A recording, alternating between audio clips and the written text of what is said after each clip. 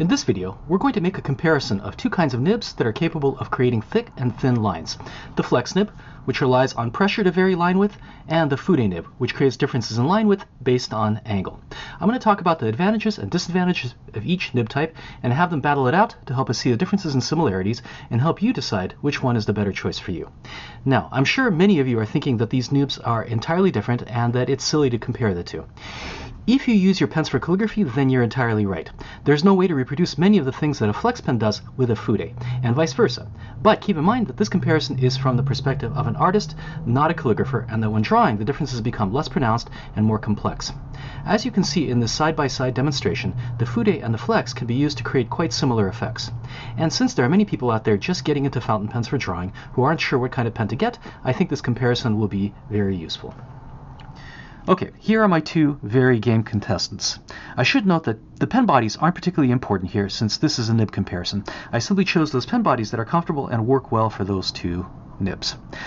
On the left is a Franklin Christoph Model 31 antique glass body with a number 6 steel flex nib from Fountain Pen Revolution.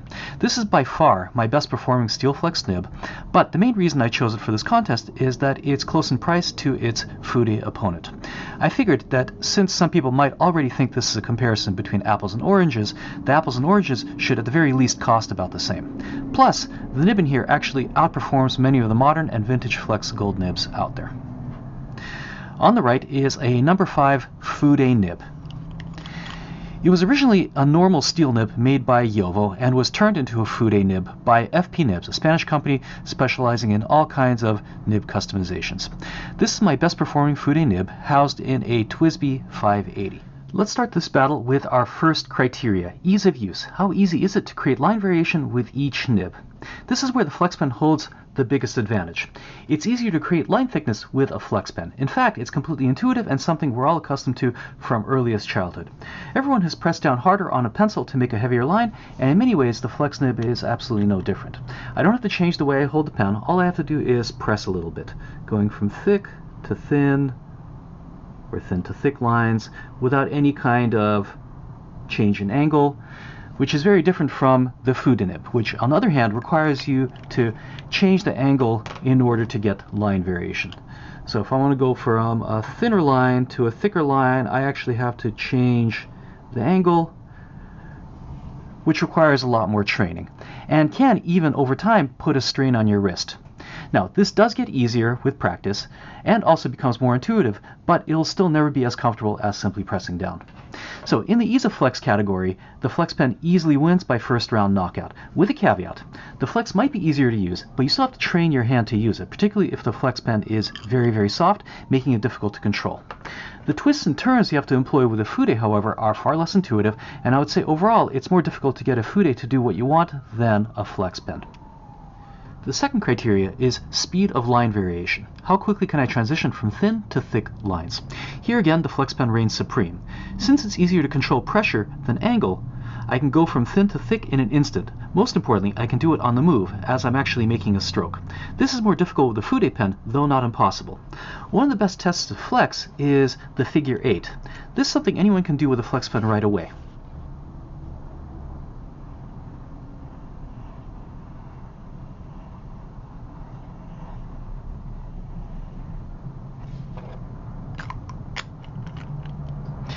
To do the exact same thing with a Fude pen takes a bit of practice, and even then the transitions are not quite as smooth.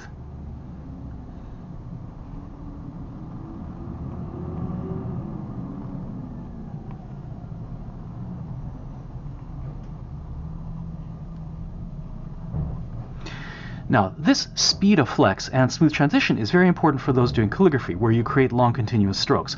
However, in drawing, it's not as crucial, since many drawing styles, you build up your drawing out of short strokes.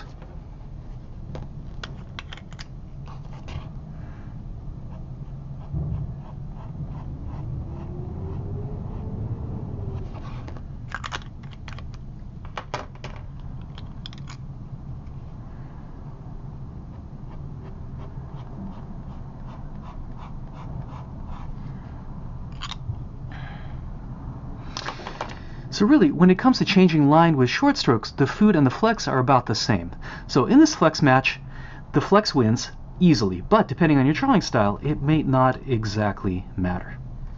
The next criteria is elegance of line. In this category, the flex pen is dominant. The ability to easily and quickly change line width allows you to create beautiful flowing lines. The Fude pen's line quality is usually a little bit rough-edged and the transitions not quite as smooth.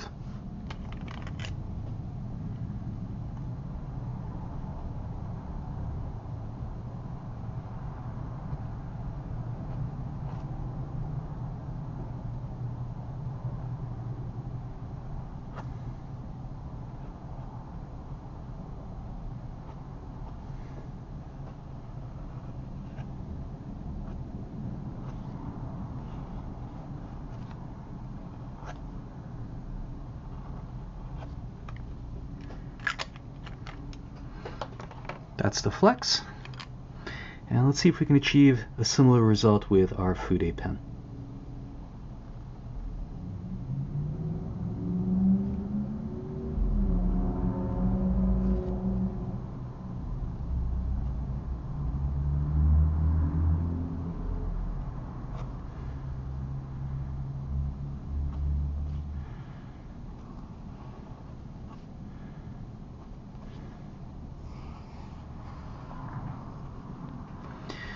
Okay, as you can see, the flex line is far prettier, but such a pretty line is not always advantageous. In drawing, there is such a thing as too pretty a line. That is to say, line quality that is too focused on being decorative for its own sake, that it actually gets in the way of the business of creating a powerful image.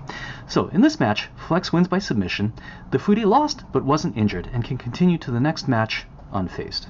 The fourth criteria is line width. How much variation is there between thick and thin lines? Here things get interesting. Of course, line variation in flex will vary. The nib in this one is quite flexible, and while there are gold vintage flex nibs that exceed this degree of line variation, they're in very high demand and can get quite expensive.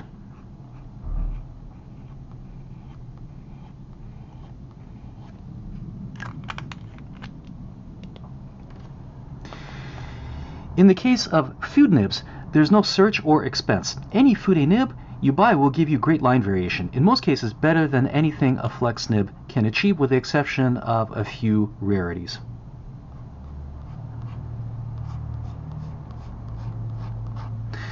So who wins here?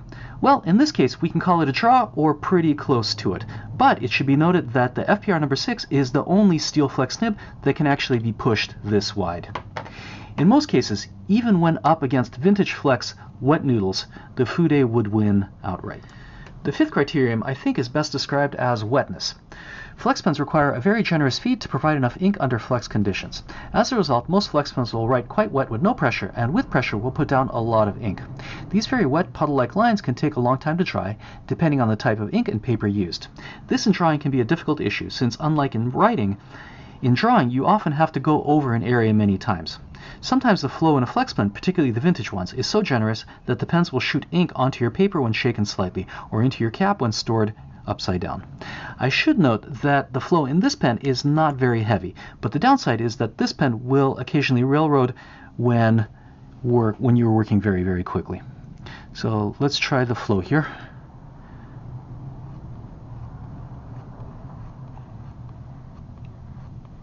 Okay, not as heavy as the flow in most flex pens. But this is where usually the Fude has a fairly large advantage. When putting down a thick line, a large part of the nib makes contact with the paper, spreading the ink out in a fairly thin sheet. As a result, the lines dry more quickly and are easier to go over many times.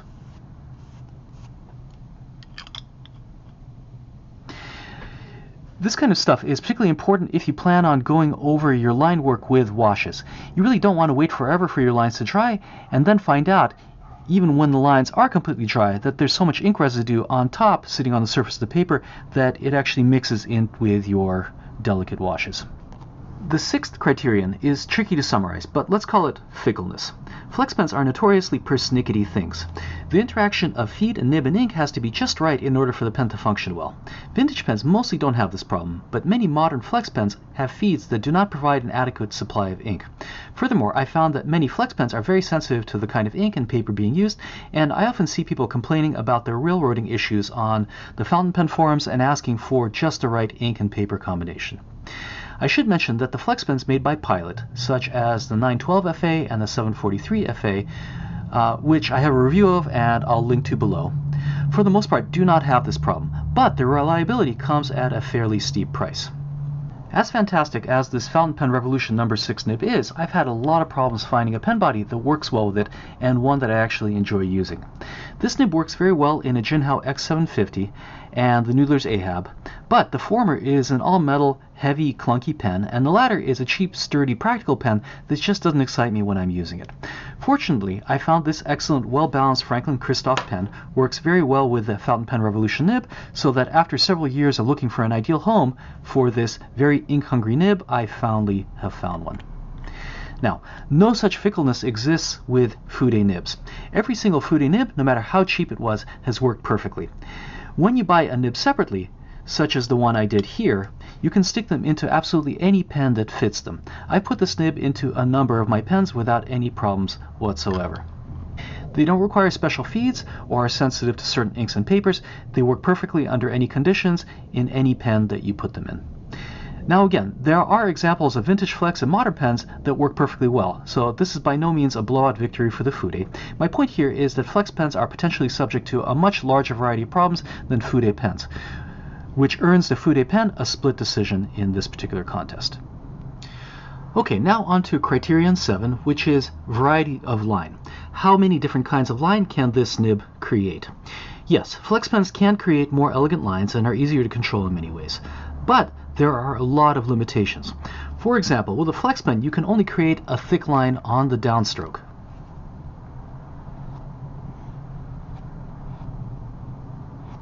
Like so.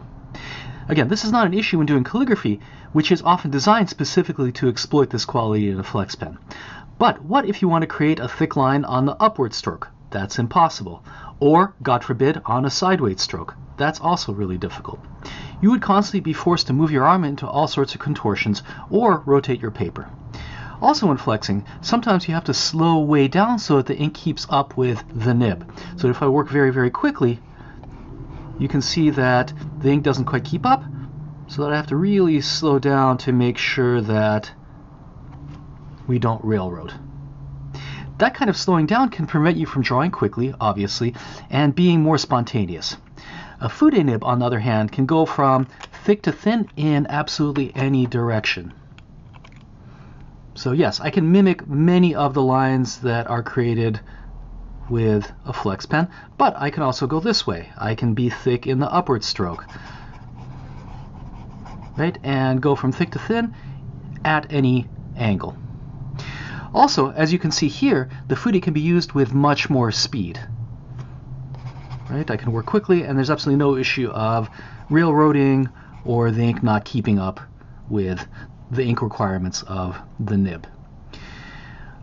Plus, while the flex pen allows you just a few different kinds of lines, you can essentially go from thin to thick, create a line like this. You can go from, let's see if I can do this, thick to thin, right? And then all the different variations in between. The Fude can create a much larger variety of different lines. So, for instance, you can, with a Fude, create thick dash-like lines. You can create kind of scrapey lines like this. If you're using slightly rough paper, you can create almost like this dry brush effect. Things that are kind of cloudy. And also, you can use the Fude to fill in large areas, which this is something obviously you cannot do with a flex nib. So in short, the Fude, with its huge library of lines, marks, and textures, can, though not as elegantly, mimic much of what the flex pen can do, but the flex cannot even come close to doing all the things that a Fude nib can. In this case, the Fude nib wins a unanimous decision. Our last criterion is price. This is an easy one. The FPR Steel Flex is a very good option, and in combination with a cheap pen body like a Jinhao X750 will run you about $25. If you want to do better, and I realize this is a complicated topic, you'll have to start looking at either vintage or modern flex, both of which start at around $150. On the other hand, most Fude pens are quite affordable, though there is one made by Sailor with a gold nib that's super expensive, something around $600. I have a video where I introduce the Fude pen and give my purchasing recommendations, the link to which I'll leave below. But, in short, you can get a very decent Fude pen for under $20. The custom nib in this one is one of my favorite Fude nibs, and ran me about $40, including shipping from Spain. So here again, I think the Fude nib wins unanimously. Alright, our battle of the nibs is over, and we have Flex winning in 3 criteria: ease of use, speed, and elegance of line. Then we have a draw when it comes to how thick the lines go, and then the Fude wins in the other 4 categories: for wetness, fickleness, variety of lines, and price. Does this mean that I favor the Fude over the Flex? Well, not necessarily. I adore Flex for what it can do, and there's something mesmerizing and addictive about a really well-performing Flex pen, perhaps because it's not all that common. It's a lovely, delicate instrument which in the right hands can do absolutely wonderful things. But it is very much a fetishized instrument, an object of desire by collectors, and my main point of this video, I think, is that there are other kinds of pens that function equally well, such as the Fude, or even better depending on what you're looking for out of your artwork. So, if you're an artist that is looking for an inexpensive, incredibly versatile drawing tool that can create a huge library of different lines and textures, I recommend that you look into the Fude. Ultimately, of course, you should probably try both Fude and Flex, and of course a different variety of each, to see what works best for you. You'll probably find yourself completely falling in love with both, as I have. Thanks for watching this video, and as always, if you have questions and comments, leave them below and I'll do my best to respond.